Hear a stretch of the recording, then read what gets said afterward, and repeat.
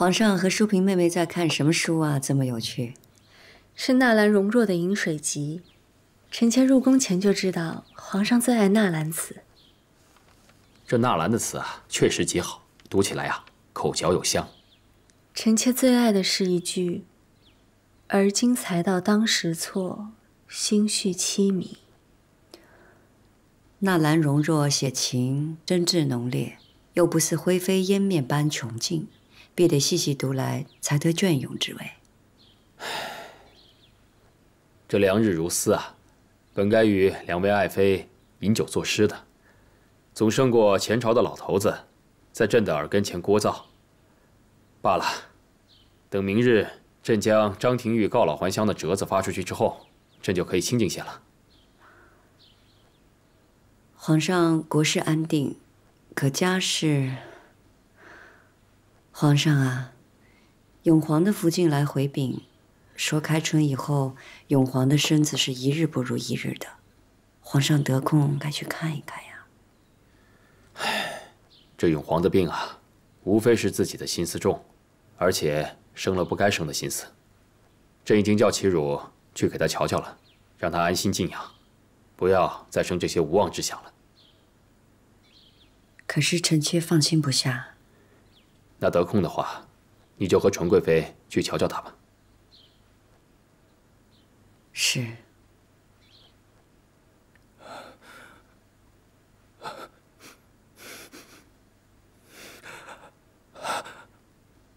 阿娘，皇娘要害你。太爷，阿娘，太爷，太爷，你是不是又冒眼了？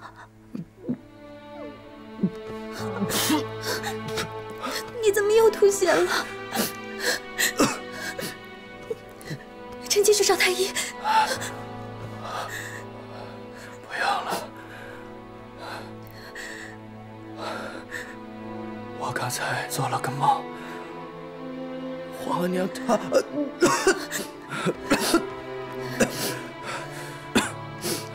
既然是孝贤皇后的继承，你是不是又惦记着她了？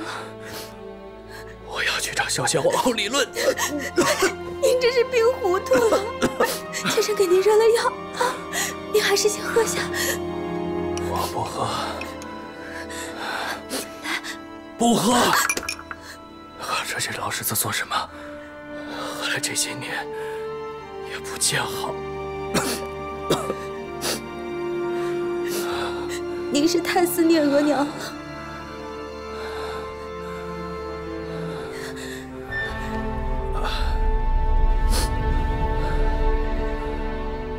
额娘死得太冤屈，要不是额娘死得早，我也不至于被皇阿玛冷落，失了父子恩义。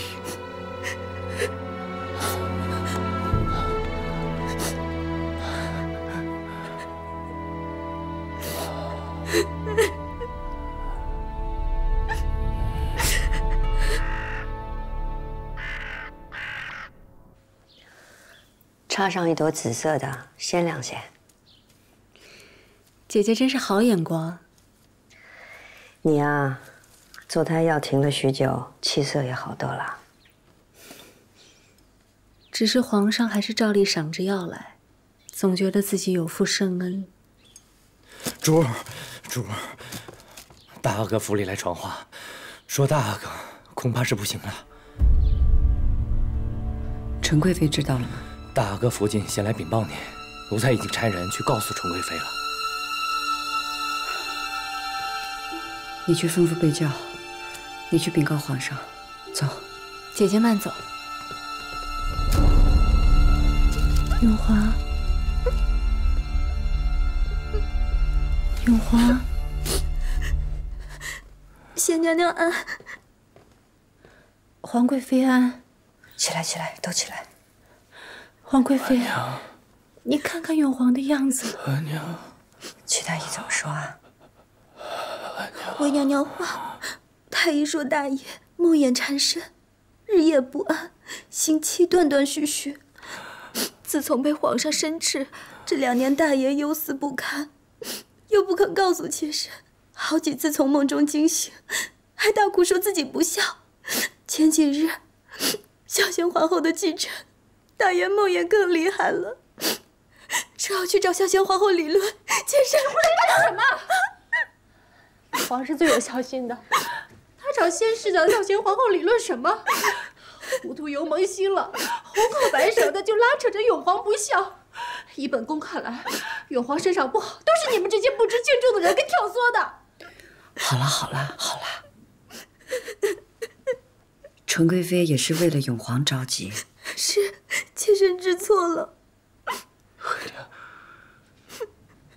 额娘，额娘，皇，额娘，额娘，永皇是唤他的亲额娘哲敏皇贵妃。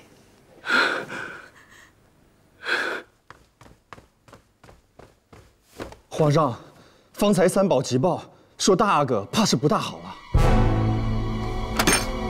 什么？备驾，朕要见永皇。这。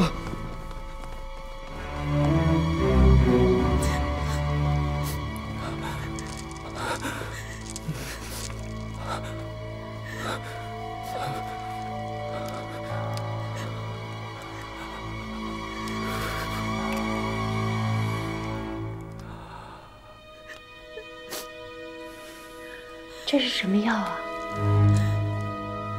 回两位娘娘，这是提神的药，大阿哥怕是回光返照了，有什么能说的话，赶紧说了吧。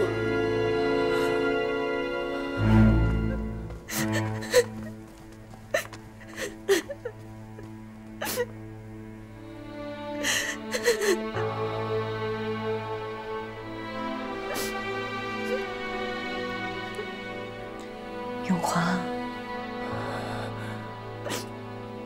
母亲，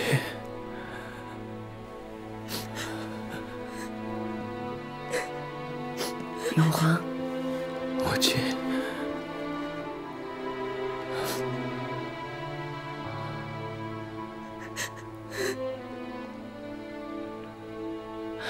想来永皇有话对皇贵妃说，我们先出去了。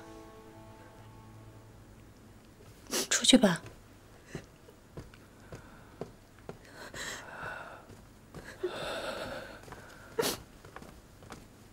多谢母亲还惦记着儿子，这个时候还来看儿子。你小时候第一次叫我母亲，那时候你就是我的孩子，而且永远都是我的孩子。儿子自幼便失了额娘，被人欺辱，是母亲给了儿子关爱，给了儿子牺牲。母亲的养育之恩，儿子一直不敢忘记，只是儿子对不起母亲，儿子也好想争气，还曾经动过算计母亲的心思，如今怕更是没有机会给母亲尽孝了。哪有母亲和孩子计较的？永皇啊，你这病就来自于忧思，你就不应该想那么多，好好的养好身子，才是对母亲的孝敬。儿子自知怕是不能了，这段时间啊，儿子总是梦见我额娘。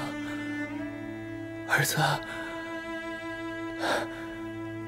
该是去找我额娘了。你额娘哲敏皇贵妃要是地下有知，她也会让你好好养病，不要胡思乱想的。母亲，母亲，是孝贤皇后害死了额娘，话骂儿子对孝贤皇后不孝，儿子是真的孝敬不了啊。我恨他。永璜，宫里边是有这样的闲话，可是闲话是不能往心里走的。这不是闲话，是有人明明白白告诉儿子的。有人告诉儿子，孝贤皇后当年是如何怨我额娘先生下了我这个长子，而容不下他，又是如何怨我额娘再有孕而动了手脚，害死了额娘和我的未谋面的妹妹。有人告诉你的？是，只可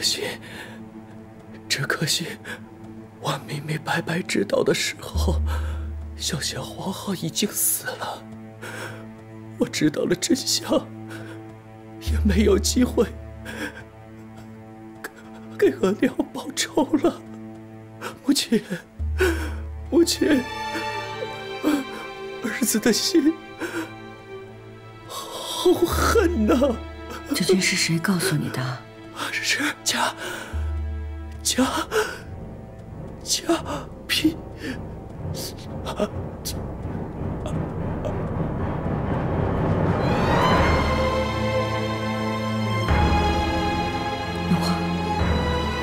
徐太医，徐太医。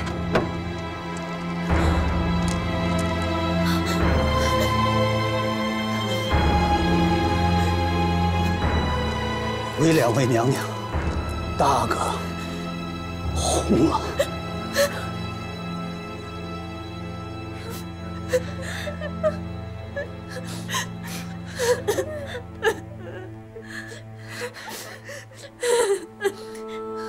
永璜，